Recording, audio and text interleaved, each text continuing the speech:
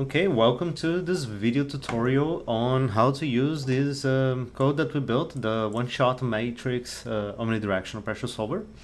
And here is the Matlab exchange page for it.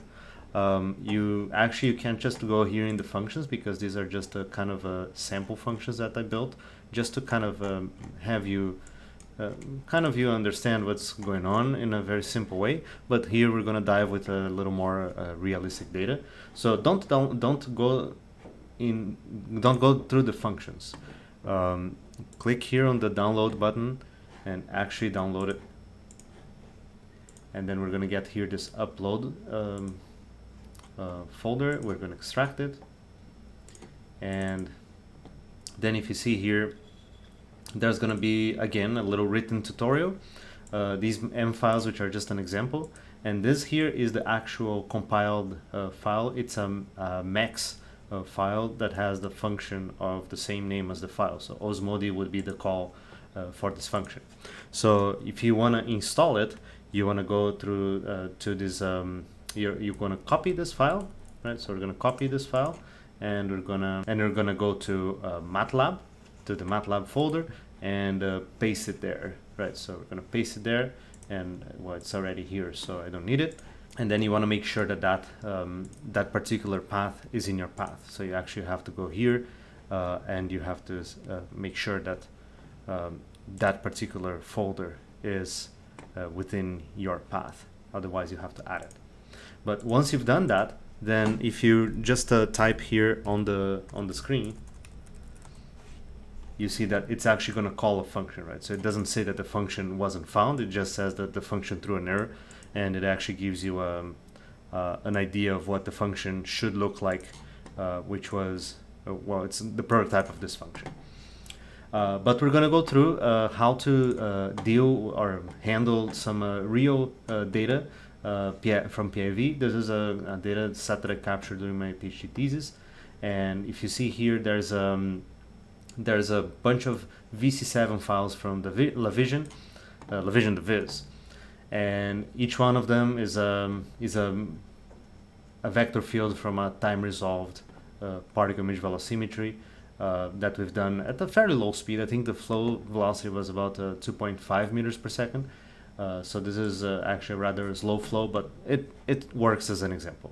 So I'm going to kind of go through the code, and you don't need to, you can read the code as I'm going to go through it, but at least the key points here so you understand what exactly you need to do to process this data. So of course the first thing we need to do is to load the data, right? So this first section here is just going through the VC7s.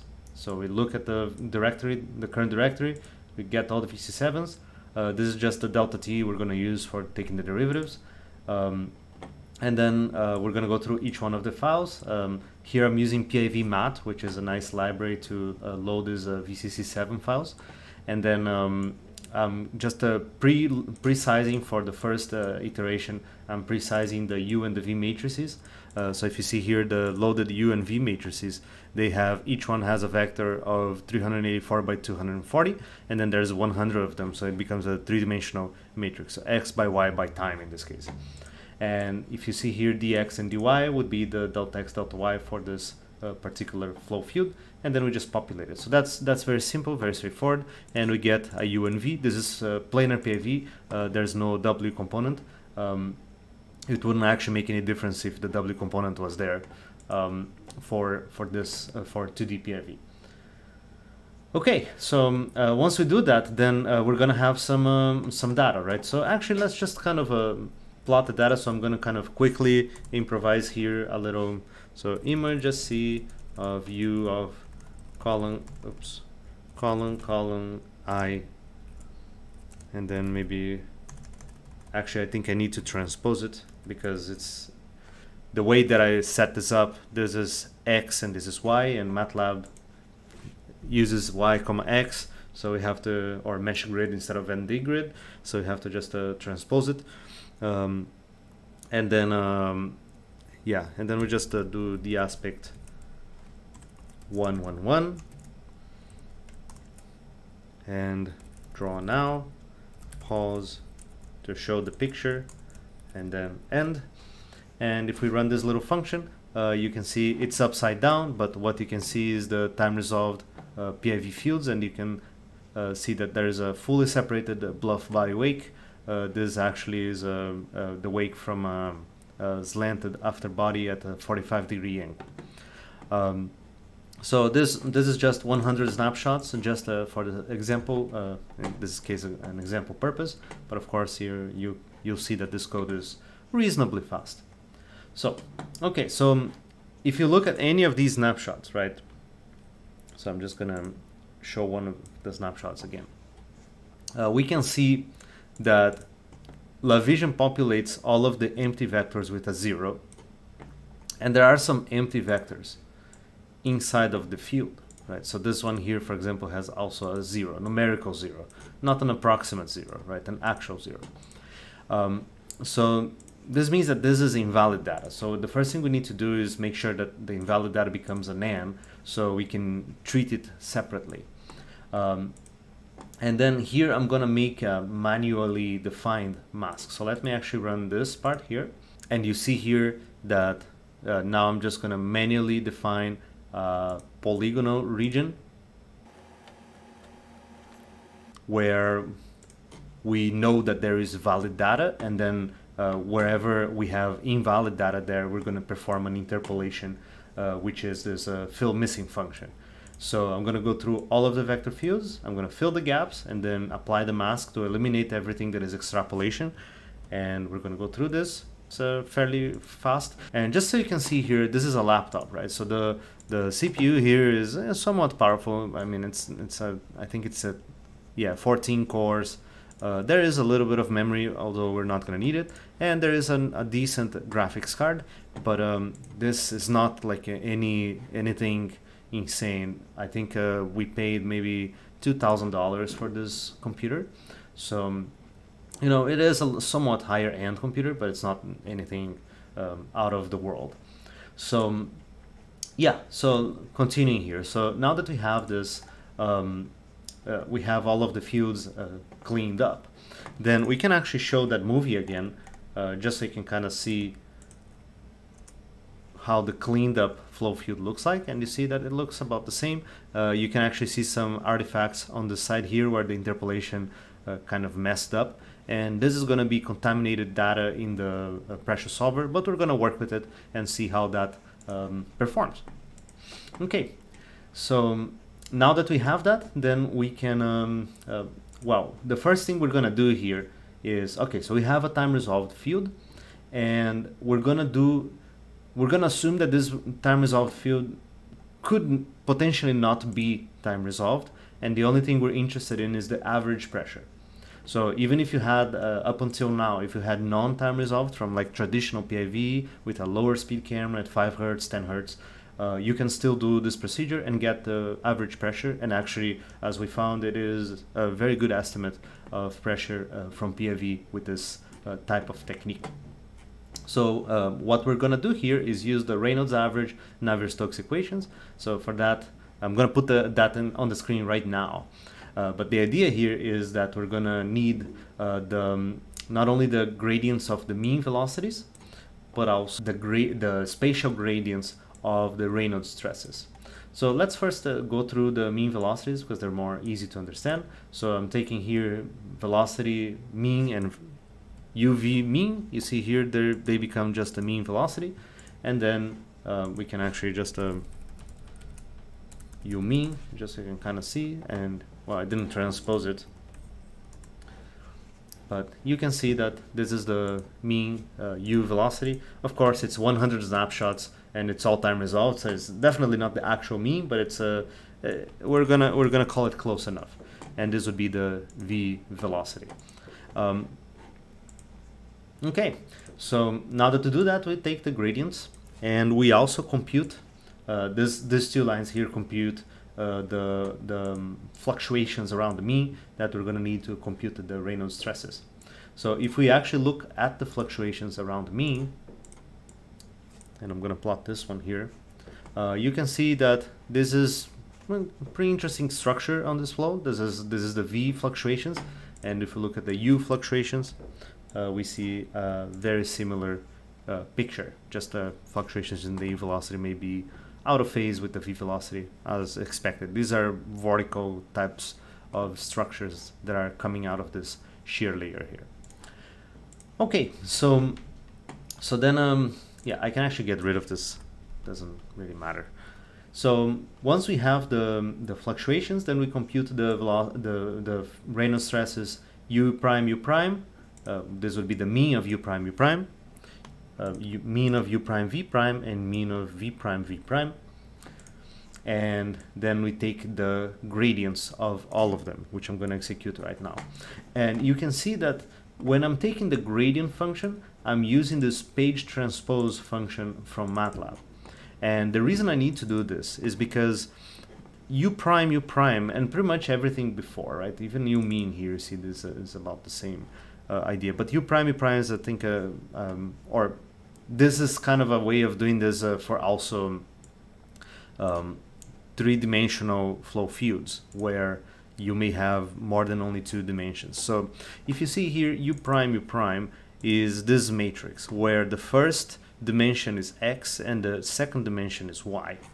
But when you use the gradient function in MATLAB, it assumes that the first dimension is y and the second dimension is x. So it's assuming a mesh grid structure, which is really annoying, but we have to compensate for that. So what I'm doing here is a page transpose, which is basically like transposing, but if this matrix had another extra dimension here, let's say 384 by 240 by, I don't know, a third dimension here, z, then it would only transpose those first two dimensions and the third dimension would be left alone. So that's just why I'm using this. It will make more sense when we look at the three-dimensional demonstration, but for here you could probably just transpose. Of course, the results from gradient then also are transposed, so then we have to undo the transposing, so we recover the x, y dimension order. Okay, so now that we have both the means and the Reynolds stresses, then we can compute the pressure gradients, which is just applying Reynolds averaged Navier-Stokes equation. And the idea here is, well, we define some constant density. This is an incompressible flow, so this is a valid definition. And then we just apply the equation that is on the screen. So I'm going to execute this, and actually I'm going to show what dp dx looks like. And you can see that there's some stuff blowing up over there. So let's actually apply a color map here. So the c-axis, let's see, I don't know, -1 to 1 times, let's say 100. Let's see how that looks like. There we go. So you see we have a lot of gradients and fluctuations on the shear layer, and it's fairly noisy. But we'll see that this actually will still work anyways. And if you do dp dy, we do the same thing, and we can see there's a little bit of stuff blowing up. This is not awesome, and it will definitely mess up our boundary conditions. I think if we should probably make this a little more narrow these windows, so the air doesn't contaminate the field too much, but this solver is fairly robust to that. Also, if you see here on this region, there's some stripes here, and this usually is peak locking from PIV.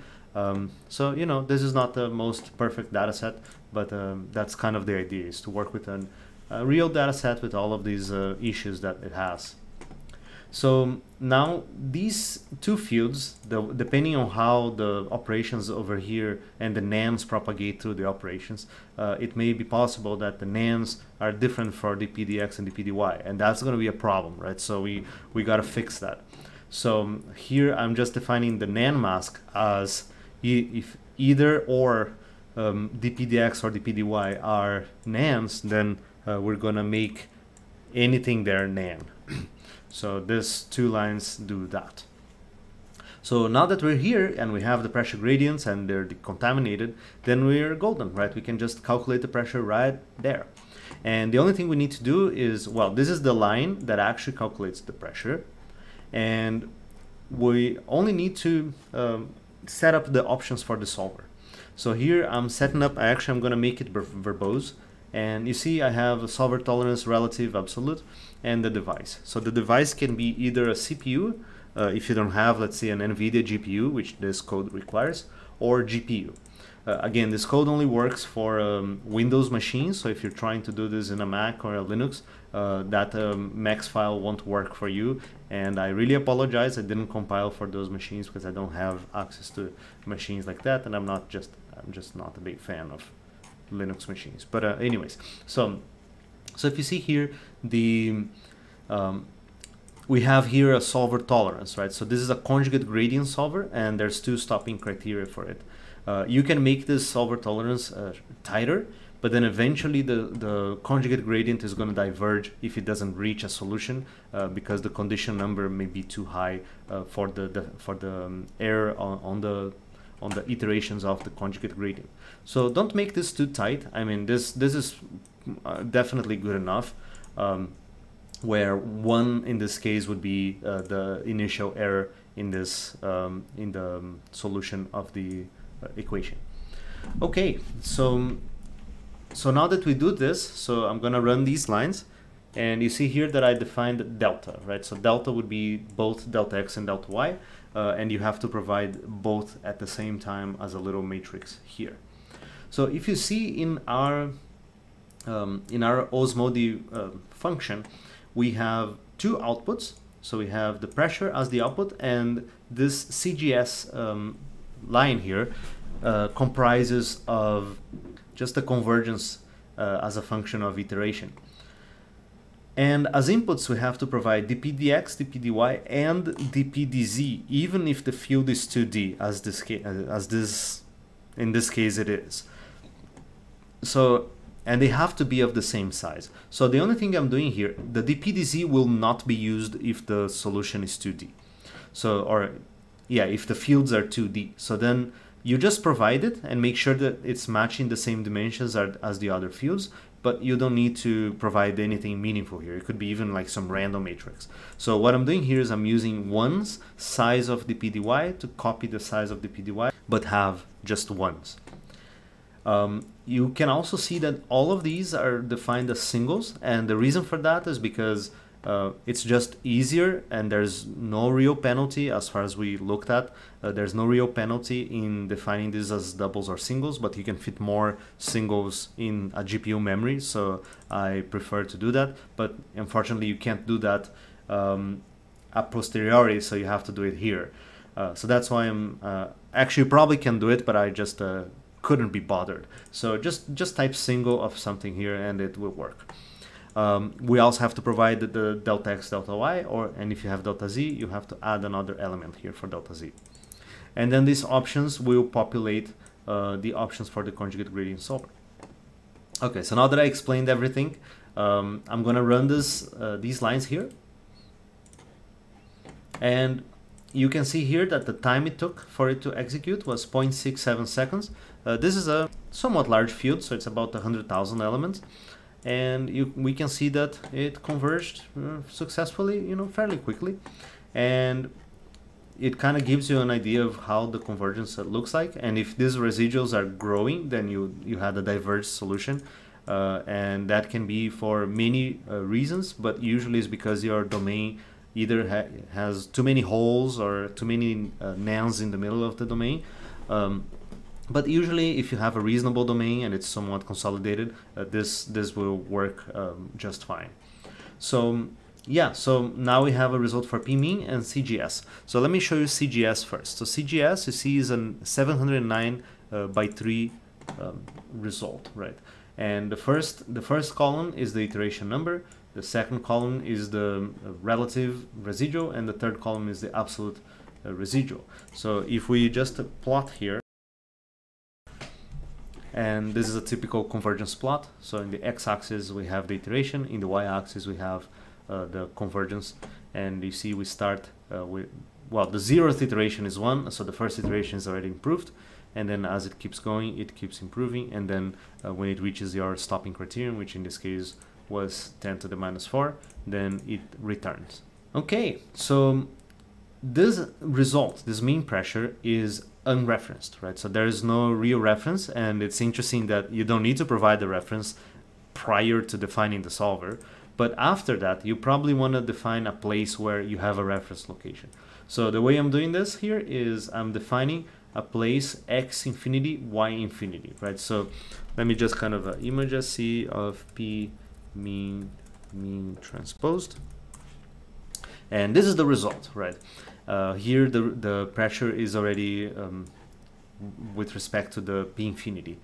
But one thing you can see is that x infinity is 365 and y infinity is 233, is about here, right? So 365, 223 is about here.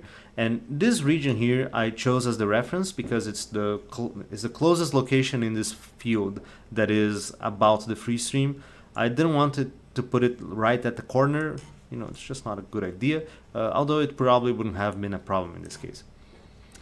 Okay, so, and then of course that region there has the free stream velocity, so I pick up the free stream velocity and then I define a free stream dynamic pressure, and then I use that to shift all the values. So once we do that, then we can define a mean CP by dividing by the free stream dynamic pressure. And then here would be the result for this average CP for these 100 snapshots. And you can see that it makes sense. This is a fully separated bubble, so we have this flow actually accelerates in this region here, and then in this region we have a fully separated zone. And here we recover to the free stream dynamic pressure of CP equals 1. So it's a typical bluff body wake type of result. And this would be the average pressure. That's the only thing that we got here. So I'm gonna save this result as a mean CP. You see I already had one here, but I'm gonna save it again, overwrite it.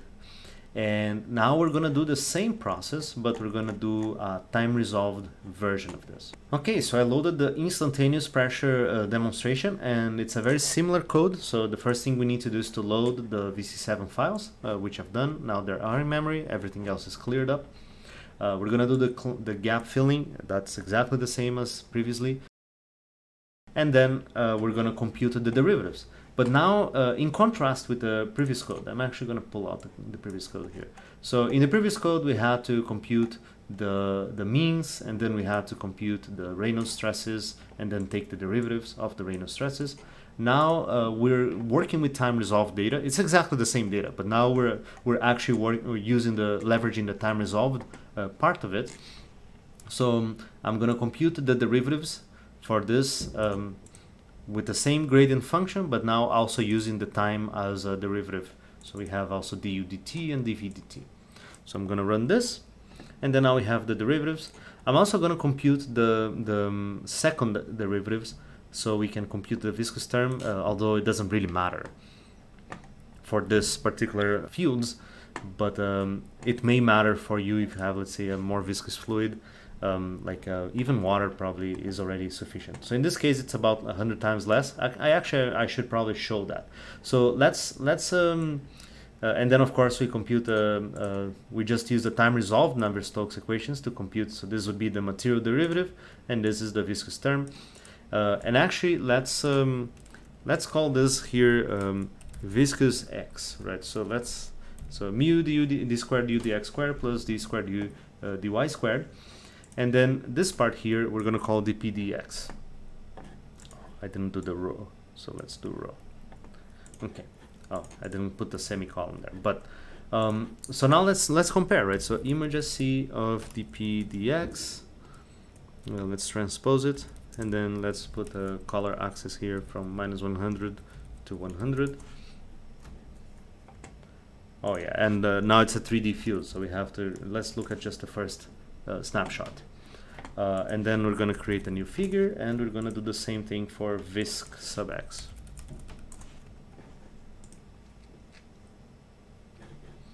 And there we go.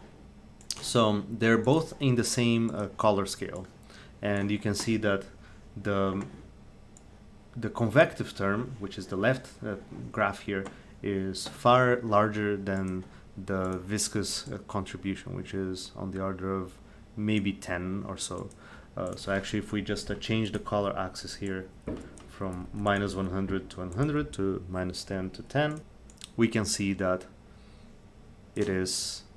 that's the order of magnitude for the viscous contribution, and this one seems to be of the order of 1000 even. Let's see. Yeah, you see 700, 800, 1000. So they're so far apart that it doesn't matter, but here I just wanted to compute both just to be sure. So I'm gonna run it as I wrote here, and then we're gonna do the thing where we make sure that the nands are matching, and we're gonna run our OSMODI again, but the only difference is now we're running one by one. So I'm just gonna run here, and you can see it takes about half a second or so for each one of the cases. So I'm gonna fast forward here to the last case. And there we go. And you see here, it took about 42 seconds to run all of these 100 images. So that's pretty nice.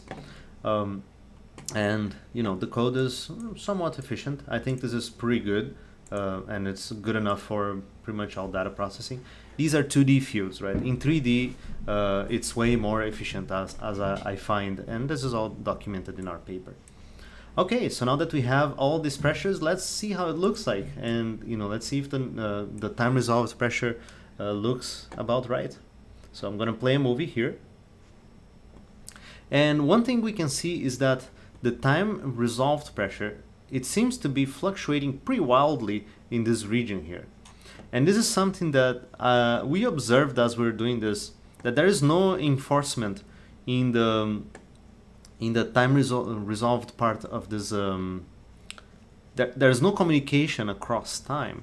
So this means that there may be some gradient here that may kind of slant up and down, and it could create this kind of wild fluctuations in pressure. Surprisingly though, if we take the mean pressure, so I'm gonna run here this code and take the mean, the average pressure of all of the pressures that we took before. Let me actually make sure it's in the same color scale. Yeah, so 0.5 to 1. And I'm gonna save this one as mean CP time resolved. And I'm gonna open here the original mean CP. And you can see that they are fairly close. They're not exactly the same, which is very interesting. But let me actually fix this. Okay, now they're all square domains, and I'm alternating between the two, and you can see that they are fairly close. So the average pressures are correctly found, but the instantaneous pressure seems to fluctuate quite a bit. And we are not quite sure. We've played this with this for several data sets. Other researchers also see this, and we don't purport to have solved this part of the problem, but our solver, at least it works for finding well, either instantaneous or solving these Navier-Stokes equations, and there seems to be some drift or deviation that comes when you have maybe a compounding error on one direction or another. So we discussed 2D, planar PIV, both time resolved and averaged. And now we're going to be looking into 3D PIV. So I'm going to load this data set that we built from a scanning stereoscopic PIV on a double fin. And there's a lot going on in this data set, and I don't need to discuss everything. But the idea here is that we performed scanning PIV. We got about 1,000 planes, and then we performed averaging to get 100 averaged planes. Each plane has about 30 averages. Well, the first thing we need to do here is to define our U and V velocities based on this data. So I'm going to run these lines. And then here's the part that is interesting. So Van Ooyen-Huisden in 2008, he outlined all of this. This is not my idea, but here I'm going to kind of show the discussion. So we have here a Mach 2 flow, and these are the conditions for stagnation that we measured. We have sensors in our stagnation chamber and all of that. And what we're going to do is we're going to compute our temperature field just from velocity. So we get our Mach infinity, which is defined as 2 in this case, from the nozzle geometry. And then we're going to define our temperature as a function of the magnitude of the velocity. as measured by PIV. So we do this, and then we get a temperature field. So I'm going to show you a slice of this temperature field. Yeah, there we go. And this would be, so this is a slice of the temperature field in Kelvin. And you can see here that we have very low temperature at the free stream, the fully expanded flow, and then we go through an oblique shock, and then another oblique shock, and we get to a somewhat higher temperature. And then there's an expansion fan in this region. This is where the fin would be. There will be a fin here, and there will be a fin here, and then eventually it goes down, and we don't have any more data, right? Okay, so this process here is going to be exactly the same. We're going to compute the means, the fluctuations, take the derivatives. The only difference is now we have to take the derivatives of the temperature.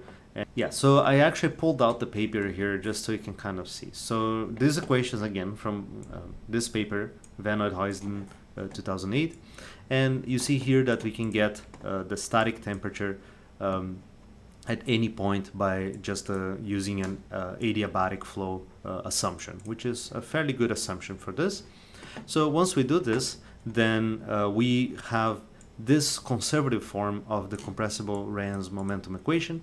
And you see here that we need the temperature gradients in the x, y, and z direction. So imagine like these are actually three equations. So if you run the index I from 1 to 3, that's equation 1, 2, 3. So for equation 1, I equals 1, you get dt x1, which would be x, and then dt dy, and then dt dz, and then you have here the average of the fluctuations uu, uv, and uw, and you get all of these cross terms. And then you get this, which is the actually important part, right? So this here is the same as a pressure gradient, but instead of the pressure gradient is the gradient of the log of the pressure. So if we go back here to our code, so we get all of these temperature gradients and fluctuation gradients. I'm going to compute all of those. And then once we do that, then you see here that our source terms, so the pressure gradients, I'm calling dp dx, but it's actually d ln of p dx, and we have one for each one of the derivatives. So this equation here implements the equation shown in the paper, and there's all of the terms here. We have to expand, and if you're interested, you can just pause here. Let me pull out. I'm gonna run this part of the code. And then here I'm going to show how the PDX looks like for a slice. And the reason why this line is in the code is because you see here that the slice, the PIV actually is a little corrupted in this region. So we probably want to get rid of this region just to make sure. So what I'm going to do is I'm going to create a Roy poly and do that masking procedure. So I'm going to do that right now. And I'm going to get rid of this whole region here. So I'm going to draw a polygon, and then I'm going to kind of expand it, and here I'm selecting a polygon to delete. So create the mask, and then if now I show the image again, you see that it's cleaned up. A note actually about this dataset is, and you're going to see this after we compute the pressure, if you see here, there is this crap here. In this region, which is upstream of the shock. So the flow is from left to right. It's kind of upside down. The floor is here. This is away from the fin. This is where the first shock is, and this is where the first expansion is. And you see here there's some crap here. So this crap is a dead pixel in our camera that we couldn't, well, there wasn't much that it's actually a bunch of dead pixels. So all of that correlated to a zero velocity, and then create a bunch of gradients there. So it's kind of annoying. We couldn't clean up that effectively given the amount of images we had to process. So we just lived with it, and we don't look too closely at that region.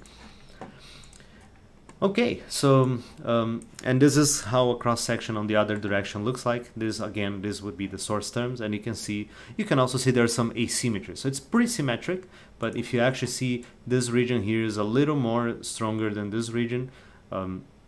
And there is some asymmetry in the actual values, but that will turn out not to be of any concern.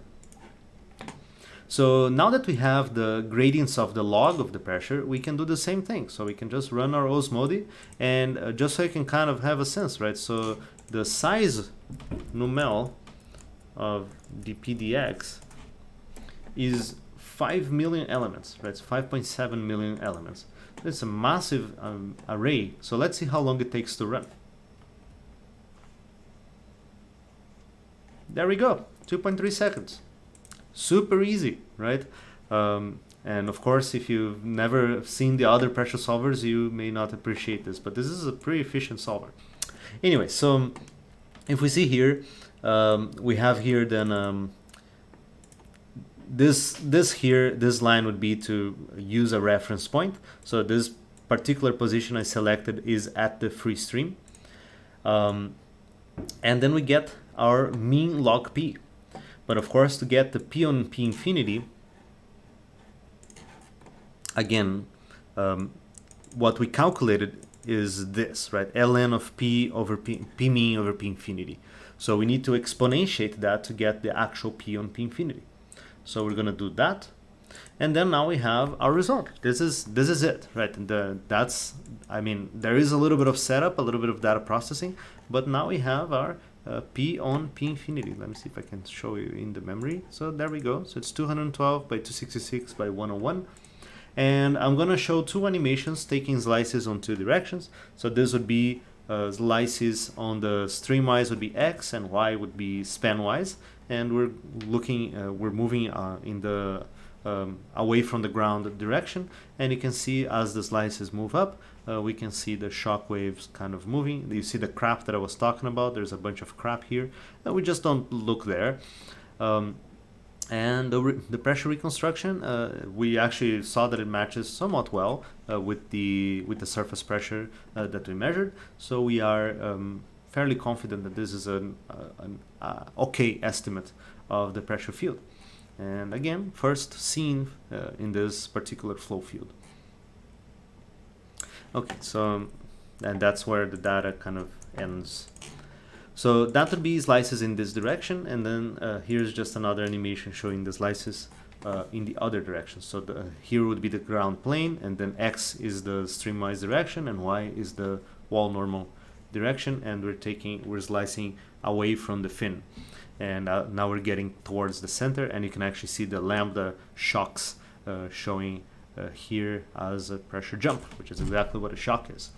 So that's pretty cool. And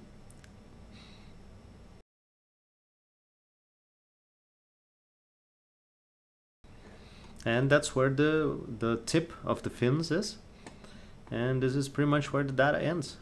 So that's pretty cool, and I would end the video here, but I think it's also worthwhile mentioning that we can also get the other fields, right? So temperature, pressure, and density from PIV, right? So we get all the four fields.